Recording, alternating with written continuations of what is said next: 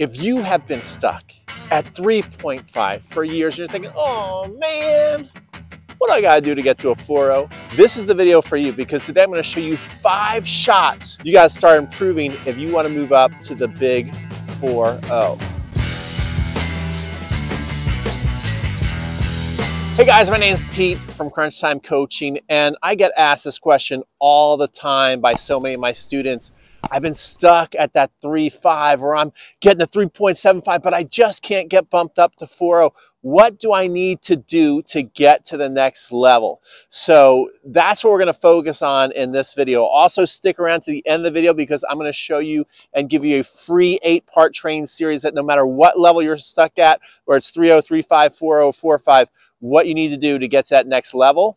So the first shot we're gonna really focus on right now is the serve.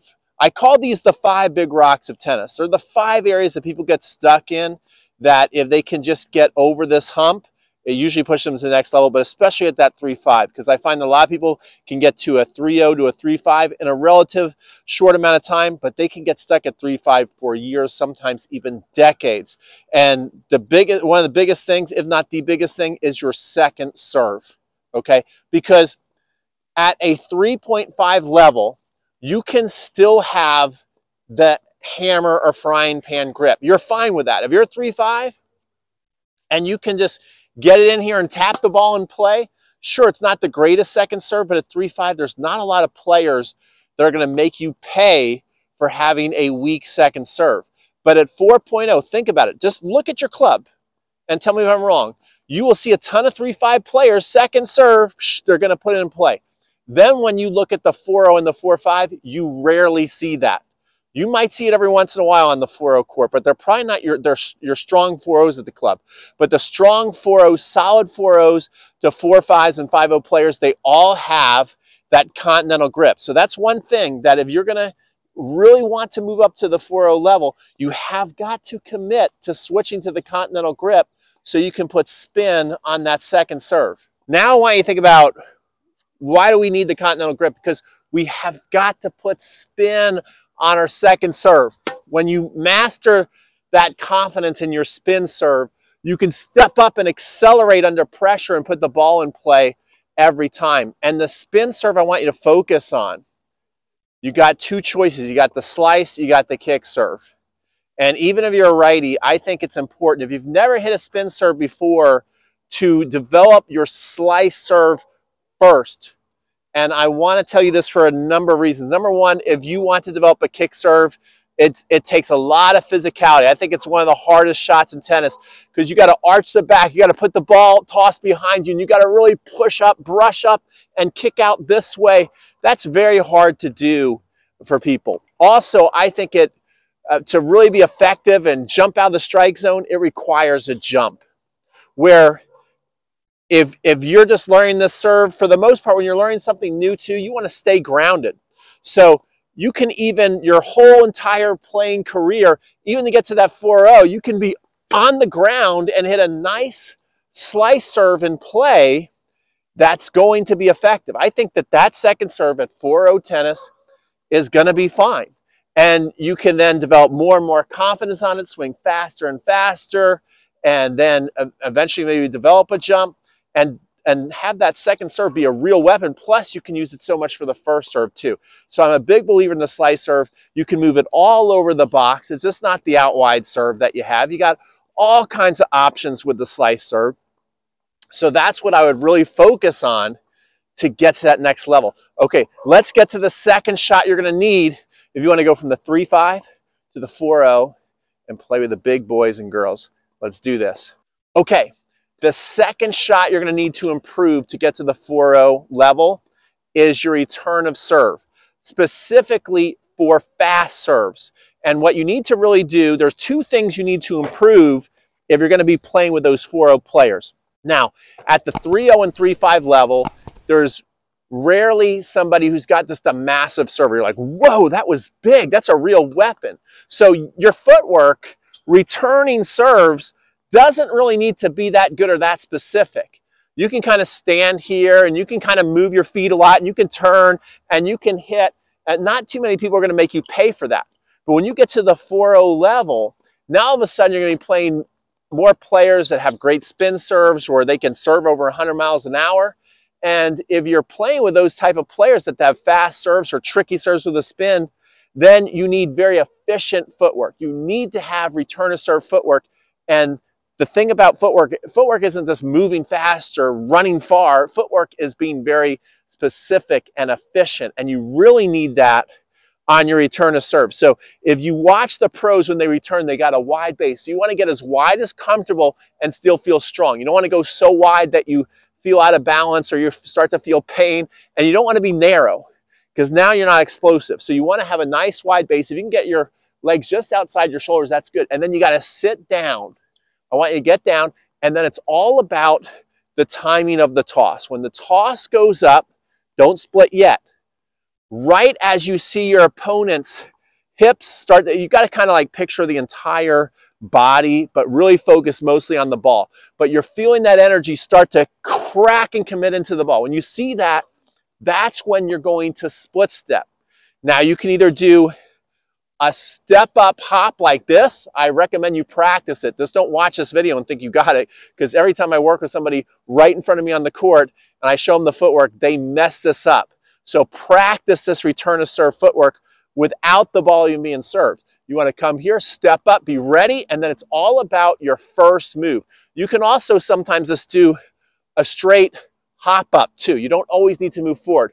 But I like the idea of attacking an offensive serve with your offense too and moving towards the ball.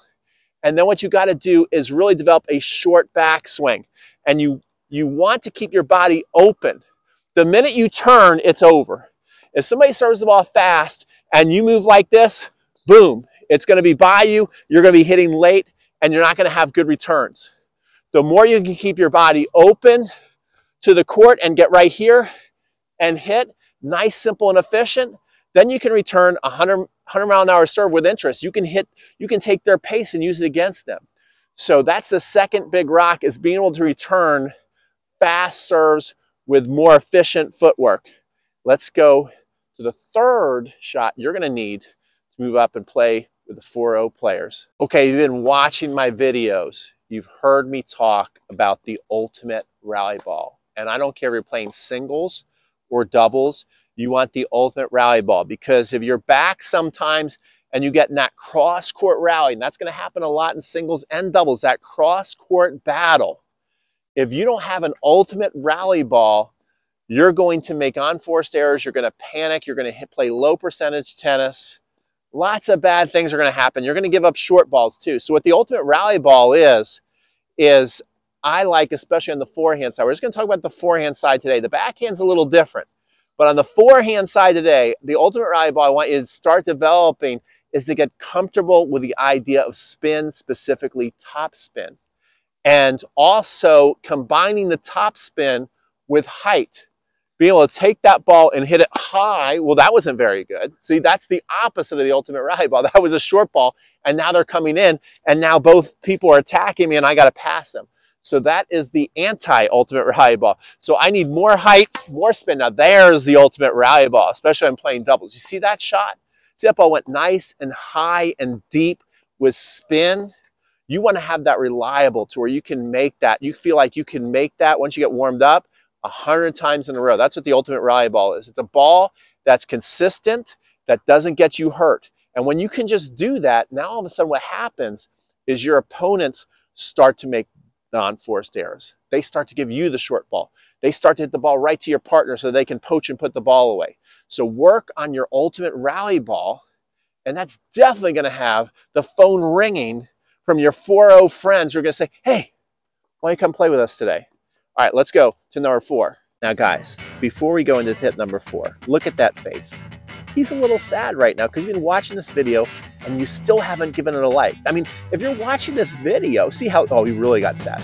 If you're watching this video and haven't liked and you haven't subscribed especially, right? If you want the best tennis tips out there, plus to see more of my buddy B2, subscribe right now and let's go into tip number 4.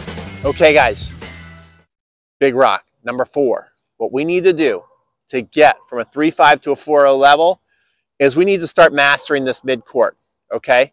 And a lot of people think that the way to master the midcourt is when you see that nice, juicy sitter, that you need to step up and you need to become Roger Federer or Serena Williams and come up here and just punish that short ball away. Guess what I just did with that shot? I missed it, okay? Even I watched a video with Venus Williams, and she says she hates short balls, that it takes so much work, so much practice. They're so easy to miss, okay? And these are machines. These are players that are machines, and they do this for a living, and they're the best in the world at what they do. And even they go, man, I need to work a lot on short balls. I watched Emma Raducanu, okay, U.S. Open champ a couple years ago. I watched her in Cincinnati. She practiced the short ball for an hour and a half. So here's the thing. If you're going to come up and crush a short ball, you have got to do something I call a hop, hop, and hit rhythm. I'm going to show you from the side what it looks like. And this is the same exact footwork as I'll show you that Emma was doing, that all the pros do if you want to come up and crush this ball. Okay, so here I am.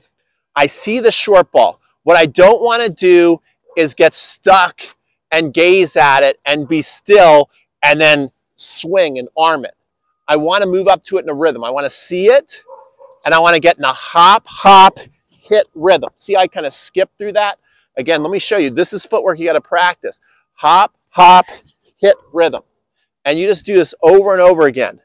You're back here. You see the ball. You move up. Hop, hop, hit. That's what you got to get good at if you want to come up and start crushing these short balls. But even more effective, more efficient, easier to execute in the matches is something I call a toenail biter slice approach shot, okay? This lots of times is going to be more effective than coming up and pretending you're Roger Federer or Serena Williams. Is coming here and hitting that nice little short shot. You see how I just hit that ball right at the camera? Do you see how that ball skidded and stayed low? All right. Now think about this. The ball's coming and you got to pass. Look at that. That's not even coming off the ground. Okay. Imagine that. So you hit that shot, guys. What's your opponent going to have to do? Your opponent, guess what they're going to have to do? They're going to have to do what? They're going to have to get down here to pass you. And they're going to be forced to hit up. They're going to be forced to hit up. That's what you want. Okay? That's better, don't you think? Don't you think that's better than hitting a Roger Federer approach shot, especially if you're a doubles player? Now, come on, work on that. We'll get to tip number 5. Okay, last but not least, big rock number 5. We're up here at the net. Now, we can't hide anymore. You're going to play 4-0. People are going to be really good. They're going to start attacking you, especially when your partner's serving there. If they smell that you're the weak link, they're going to come after you. So, again, just like we started on the serve, no longer can you get away with these volleys.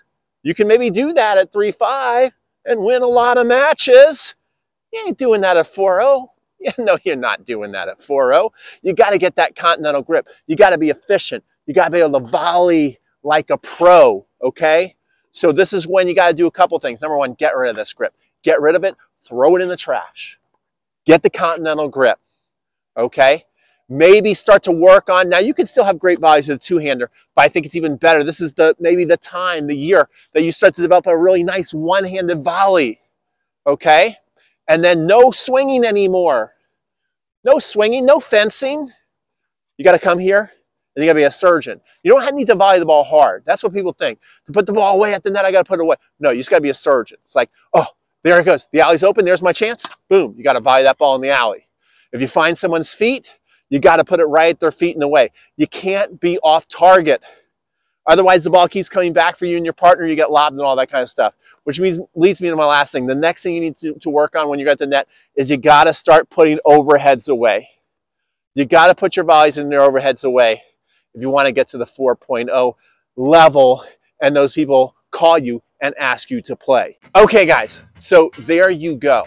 There you go. There's your 5 big rocks. And I've got an 8-part free training series that's all about getting to the next level. So make sure you click up here in the card section or go down in the description box and you sign up, because if you want this year to be your best year ever on court, then I will be your personal coach. You can even send me videos. We can talk back and forth. It's a lot of fun, this program I have to get people to the next level. It's amazing. So make sure that you go there, you sign up. It's free. It's free. Why wouldn't you do it? And go down in the description box, sign up for your free 8-part series training. And then if it sounds good to you and you're ready to go to the next level, then you definitely need to be joining Next Level University. All right, the next thing you need to do is subscribe to this channel, because we are going to be giving you so much amazing content on how you can achieve all of this. So if you want more lessons on how to achieve that slice serve that skids off the court, if you want more lessons on how to improve your volley and how to improve topspin, make sure you subscribe to my channel right now, because this is going to be our best year ever. So we'll see you guys on the next video. Watch this one too. This is a really good one up here. Make sure you watch that next.